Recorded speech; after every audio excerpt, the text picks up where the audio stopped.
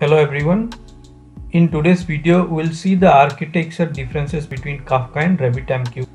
In the RabbitMQ architecture, the producer sends the messages to the RabbitMQ broker, although initially the messages are handled in the exchange.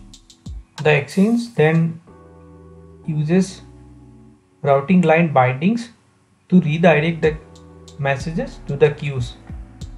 So the types of rerouting from exchange to the queues can be either direct or topic based or fan out based.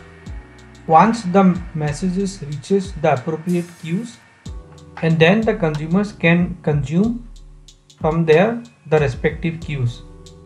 Please note, we can have a single consumer or a group of consumers consuming messages from a queue.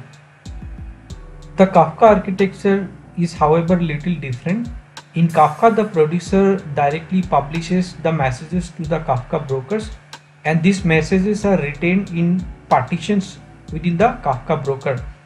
The consumers can start consuming the messages from the Kafka brokers, and the consumer can be a single consumer or it can be a group of consumers.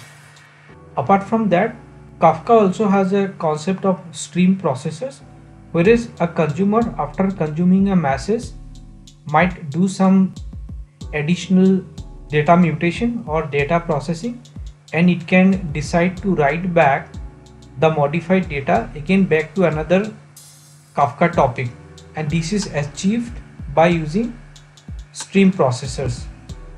Additionally, if the data has to be exchanged between a Kafka broker or a database, then that can be achieved using Kafka connectors.